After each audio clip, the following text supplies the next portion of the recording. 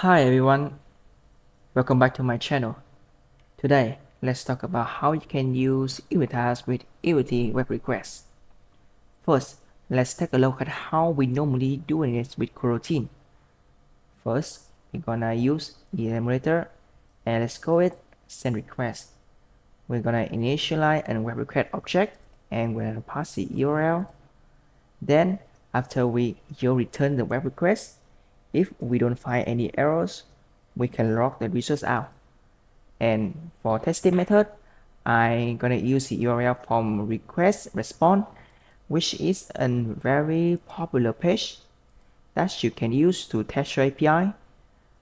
They provide us many useful methods and API endpoints, which help you to test your API more productive. So let's get started. Back to Unity, let's start the editor.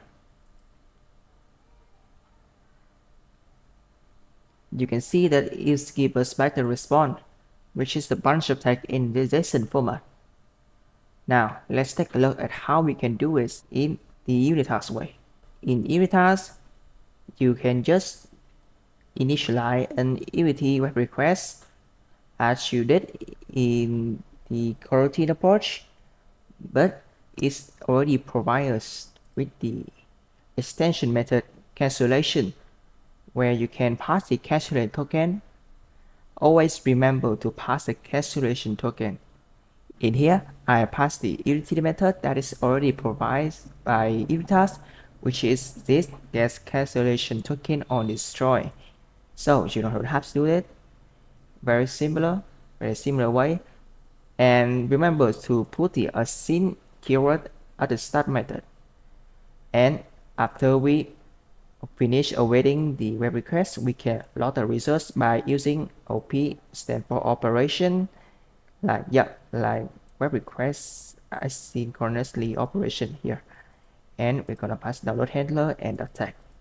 Now let's see how this works in the editor.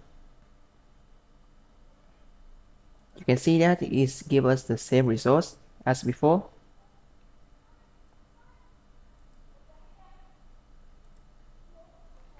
The first benefit that I want to show you guys is the syntax is quite elegant compared to the coroutine because the logic is different.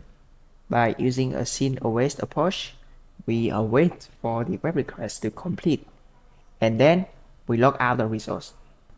You can also making a comment method just like that. We're gonna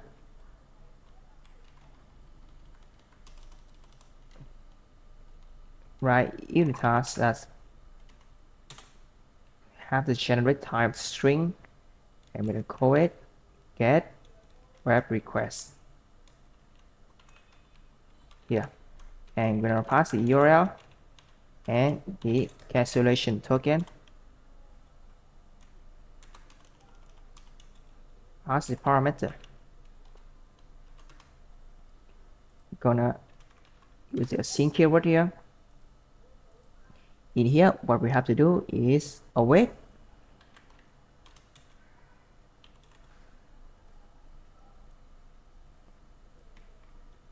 Same as before, and instead of literal string, we're gonna pass the URL and we're gonna pass the token. As you can see in here, is missing the return statement in this case because we have the generate type UniTask is string. We can return the results. There you go. And now I can just comment this and we're gonna initialize and result tag equal get web request, and we want to pass the URL as long as the cancellation token.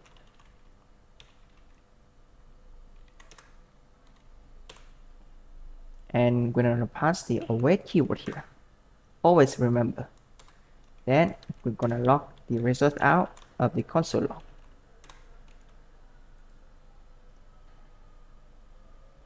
Let's check it in Unity.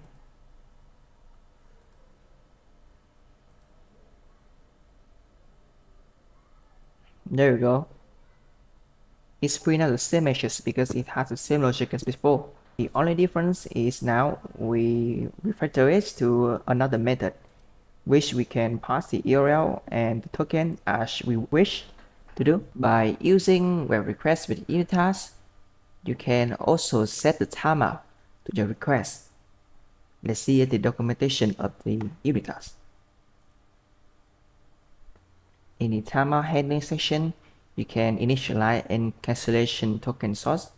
Then you're gonna pass cancel the slim, and let's see, we set a timeout for 5 seconds, which means after 5 seconds, if we don't get any response from the request, you can just continue the logic of your app instead of your app getting freeze and the user don't have any response. This will increase the responsiveness of your application. This timeout is really helpful because sometimes when you're calling a web service and the status of that web service is unstable and sometimes the server is down and you can control it. So instead of letting your app get freeze because you don't have any response, you can just replace an error message, for example, unavailable server or something like that. And it's really helpful because the user can try it another time or they can experiment another service of your app. To demonstrate how we can test this method, I already set up a slow API which I get from Flash, which is a test service to mock a slow server response. I already downloaded your source code. You can get the link as a description and test it yourselves. In here, I have the endpoints of localhost 3000, which is the port, and I'm going to delay for 8 seconds. And you can pass 8 seconds as you want. For example, in here, I could pass like 5 seconds. Let's hit enter.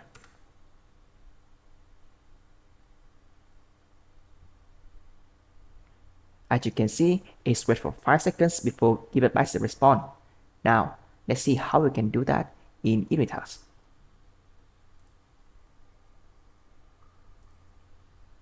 In here, let's create a function, call it get web request timeout.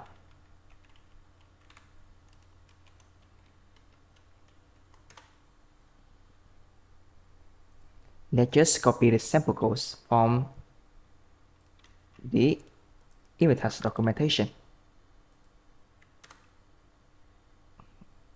We're gonna import the missing references, and now instead of the URL, which is HTTP full, we gonna pass the delay time of 5 seconds, which is this URL. In here, I can just change the timeout from 5 seconds to 3 seconds. Let's see the results. I'm gonna copy this.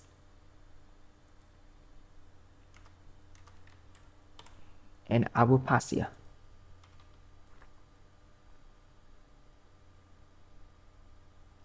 If this code is correct, we gonna get the results of timeout being printed to our console log. In Unity, let's hit play. In Unity, let's hit play.